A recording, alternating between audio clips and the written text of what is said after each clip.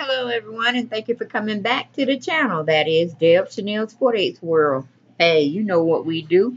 We talk, we have discussions, we review things, okay? We review topics, people, entertainment. Doesn't matter, whatever it is, whatever the case may be.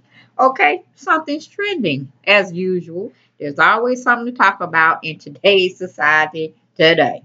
Okay, it's trending on social media, all the formats where you got Instagram, Twitter, Facebook, YouTube, Tumblr, all of that stuff. Okay? But the hot topic, it's kind of spicy today. He's been in the headlines. He just won't leave, Lord. He won't leave. Okay? It's discussion time. We definitely got to talk about this. This is a dose. This is a big dose of hot topic, okay? I think the brother done got down with Islam now. He got the Islam brothers protecting him.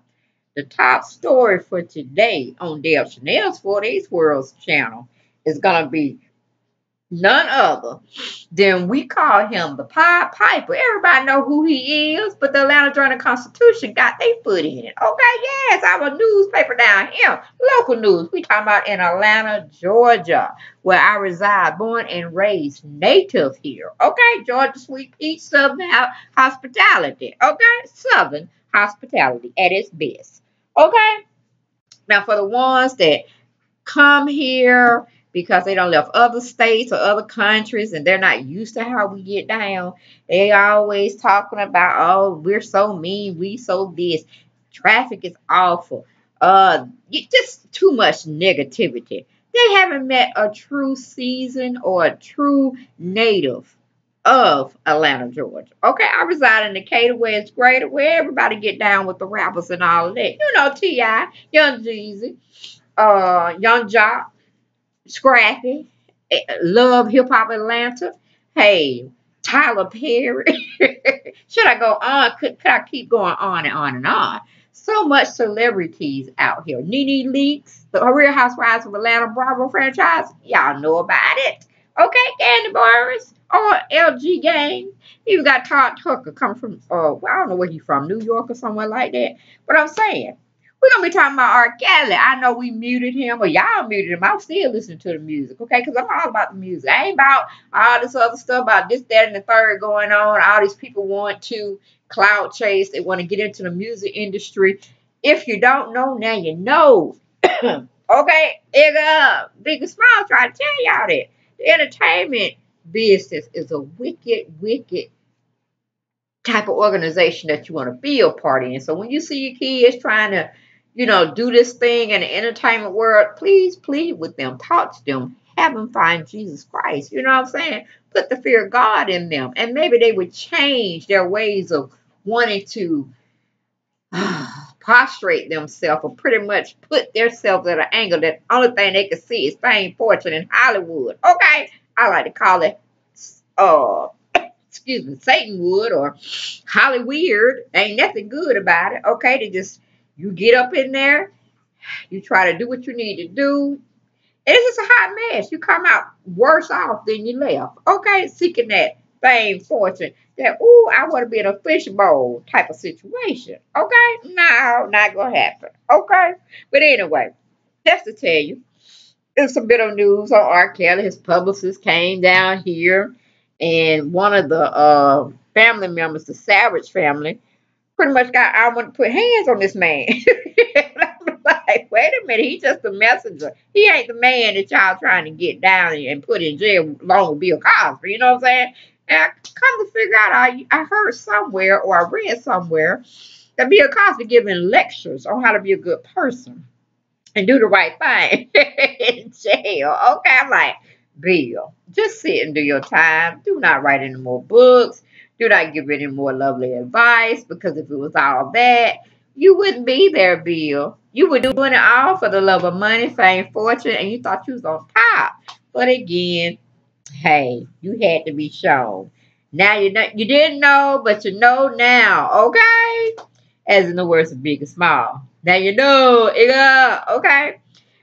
I just love Big and Small. He was just so poetic in his rapping, him and Tupac. Whew, okay, but anyway, let's get on down to what the AJC, my home camp of a newspaper rag, had to bring out. Okay? The reporter was Ben Rush. or something like that. He's a journalist or columnist for the Atlanta Journal-Constitution. He wrote the piece on what is titled R. Kelly's Publicist Confronted by Atlanta Family of Alleged Victim. Okay? The family of an Atlanta woman they believe is being held by the R&B singer R. Kelly interrupted a press conference held by the singer's publicist in Midtown on Friday. Okay?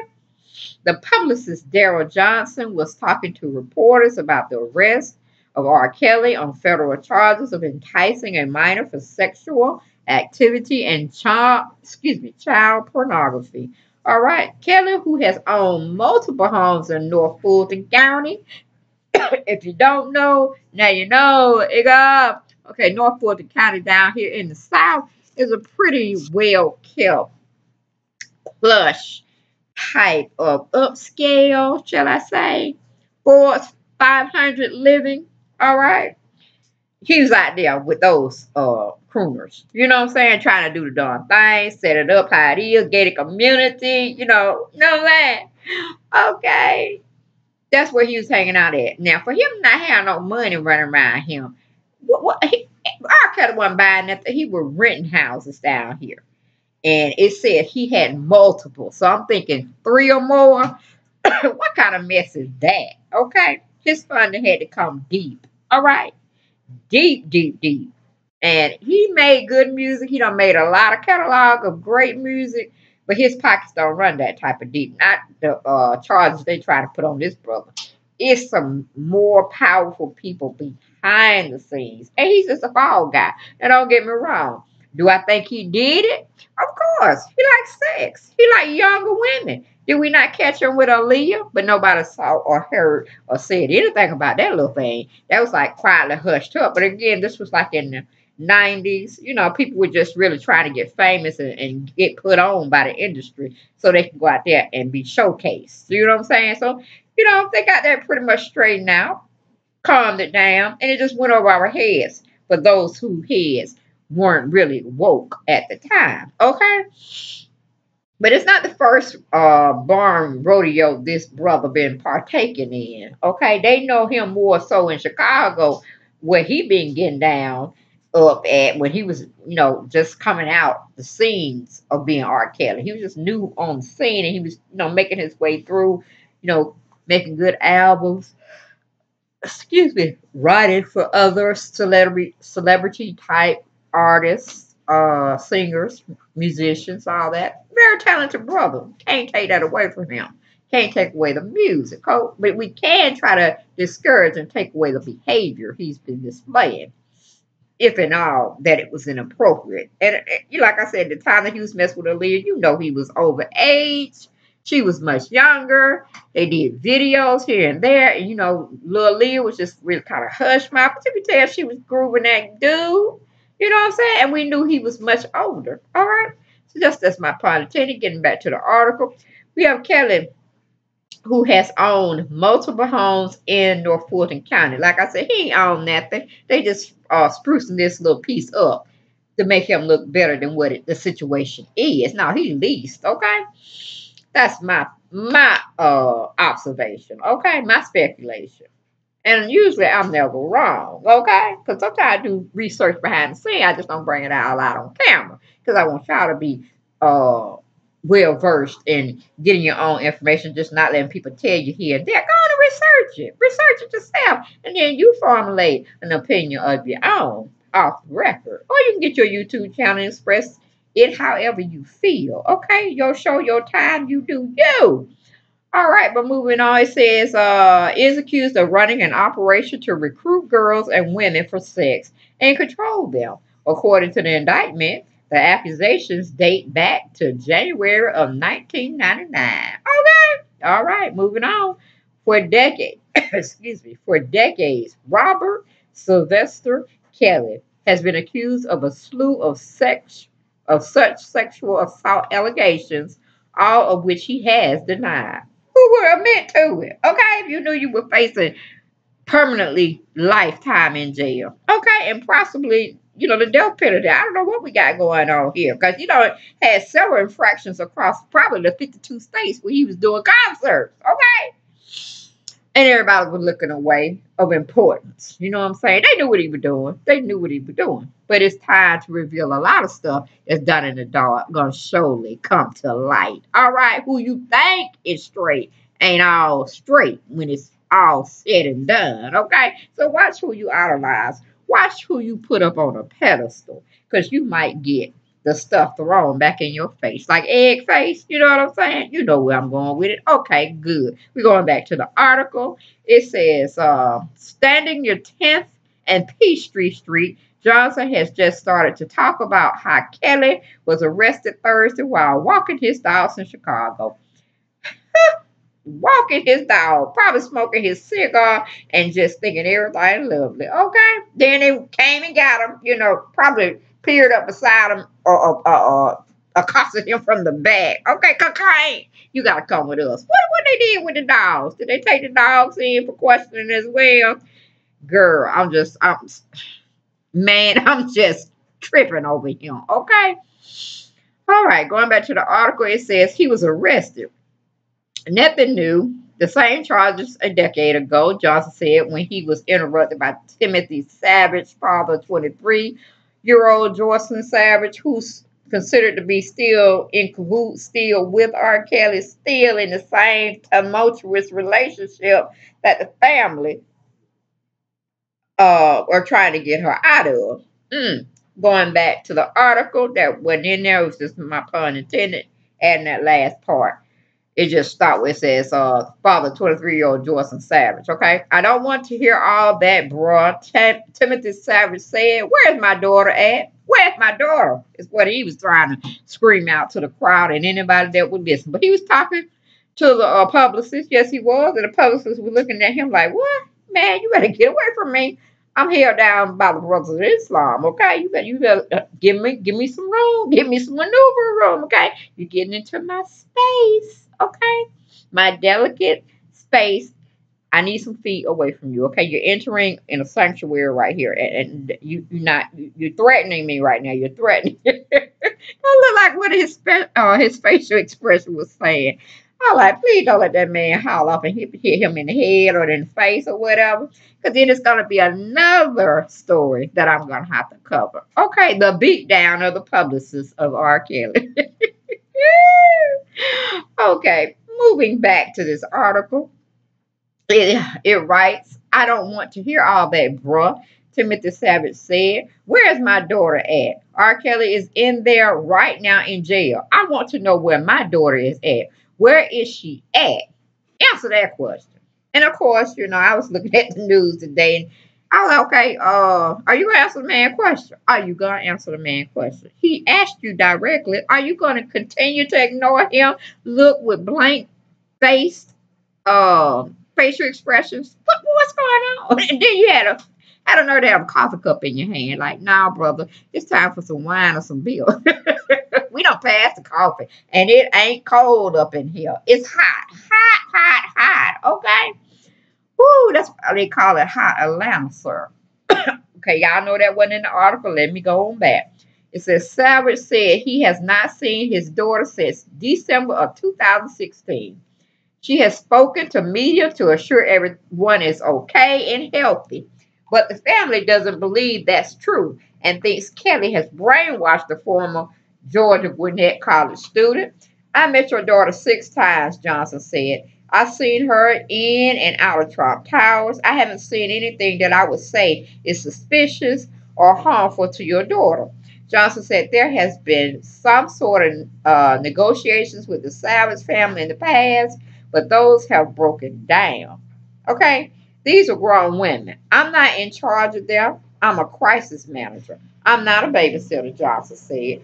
My point intended right here. But if it was your daughter going crazy over R. Kelly, you know, what do you call it? Star-eyed, bright-eyed, bushy tail.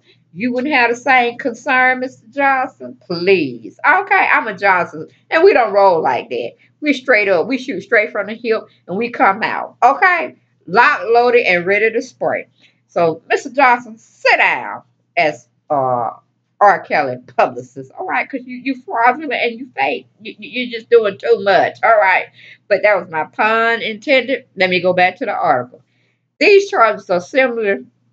Excuse me. These charges are similar those brought by Illinois prosecutors earlier this year.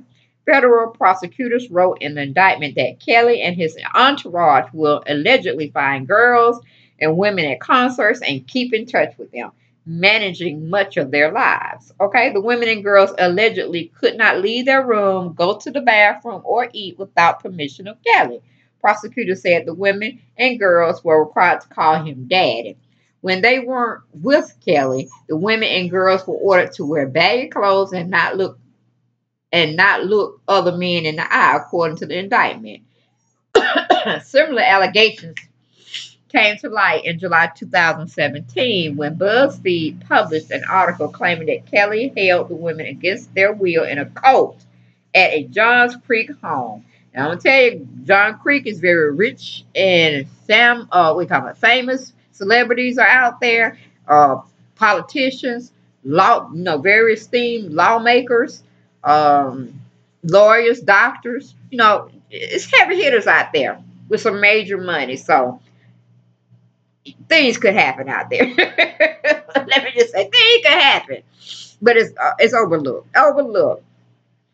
Let's go back to the article. It says Timothy and Jocelyn or John Julian Savage held a press conference outside the home during which they said their daughter Jocelyn was beat by Kelly and part of the R. Kelly cult. Okay, Jocelyn later released a video through TMZ saying she was in a happy place. More accusers of Kelly have come forward since the original report. Kelly has continued to deny all allegations. The parents said they haven't spoken with their daughter since a 3-minute phone call in March when Jocelyn Savage, excuse me, called them in their attorney's office. I've told you guys a million times that I'm okay. I'm very happy you know where I'm at, Jocelyn Savage said on the call, which the attorney posted on Twitter. Timothy Savage told reporters Friday that he hopes his recent arrest gives justice to his family and the others who believe the singer has manipulated their loved ones. This is like a living death for me and my family, he said. Like North Fulton County News. Now, okay, no, they were just saying like the article, I guess. But that was pretty much it of the article. It's a sad state of events, but we all know cults are out there. Brainwashing techniques do work on uh, people that have a lesser tolerance for stuff. Well, let me just put it like that. That have low self-esteem.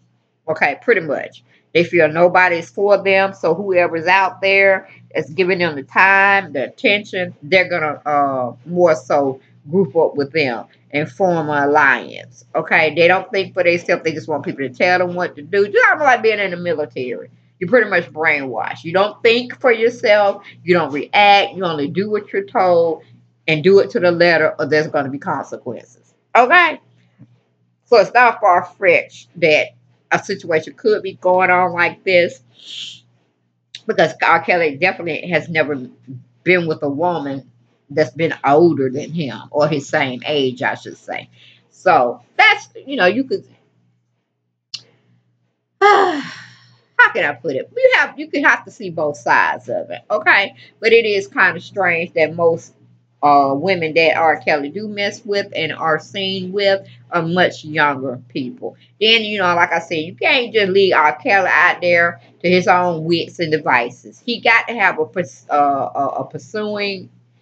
Well, he has a pursuing nature, but he has to have someone giving him the okay, meaning the participant that's trying to be in the same relationship or co-activity. Like, if you're going to throw your children out there into the entertainment business, or you think you got connections where you can get a hold to some of these entertainers, and you don't think things are not gonna go on. I mean, come on. We used to get on the rock band people like they do in and everything from illicit drugs to the sex, to prostitution, to everything. But everything is gravy when it's in the rock metal type community. But now it done slipped into other genres of music and entertainment. Now we're trying to act like it never existed. It's always existed. Anything in the entertainment world, whether you're an actor, actress, musician, singer, a dancer. you're introduced to a lot of craziness, okay? And it's several levels that continue to go upward and upward to reflect whether you're going to be trending with them and you're going to get more and more seen out in the public eye, okay? Because most people that's out here now in the entertainment industry, they can't sing.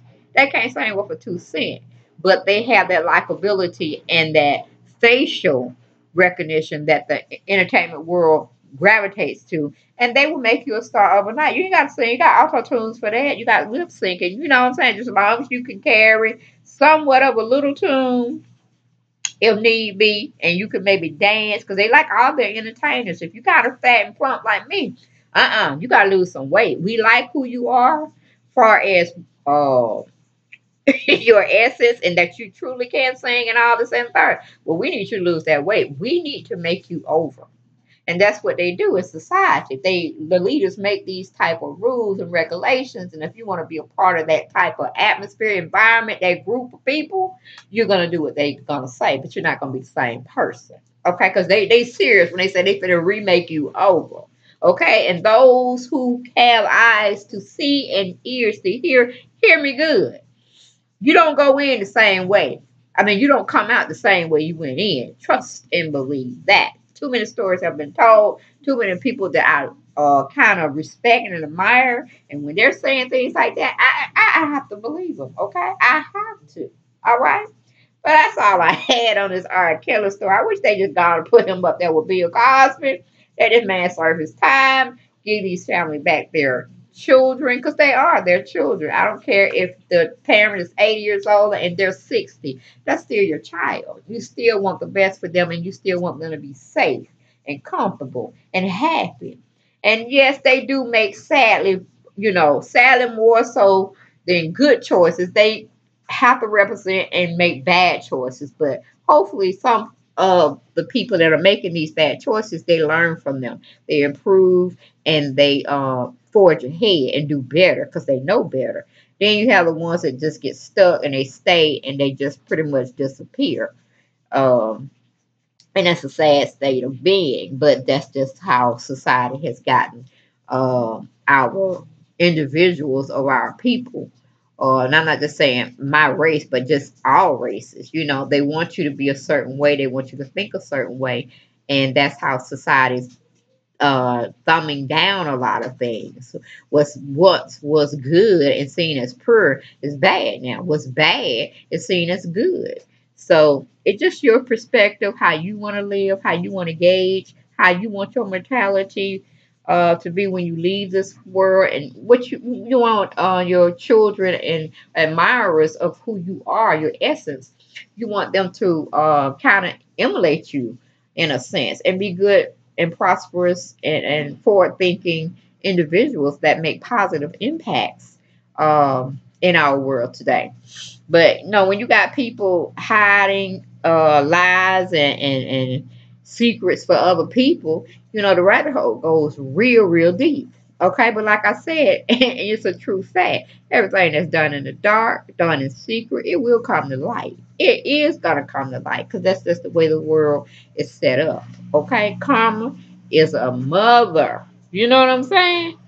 It may not hit you, but it directly, but it may hit you indirectly when it may concentrate on focusing on hurting someone that you love, or you care about. So all that I say, be good to one another. Stop all this backbiting and bickering and trying to upstage someone else so you can look better. Why we just can't forgive and forget? If somebody offended you or hurted you, it is all what it is. Not saying you have to deal with them, but don't hate them. Don't talk bad about them to other people. You know, just everybody gonna like who they like. Their perspectives are gonna be totally different from what you may have experienced. So when you go around and say, "Well, you shouldn't like this person because they did this, that," then I fault the person that's listening, because let them have eyes to see and let them have ears to hear what this person is saying about another person, and let them be the judge of whether they want to fool with them or not. I have very strong distaste for people like that, because It's like you're setting yourself up where you only want people to like you, and it's not fair that they gotta like somebody that you don't like. That's wrong. That's wrong on all levels. Okay, so if you're doing that type of behavior with people around, just stop it. You know what I'm saying?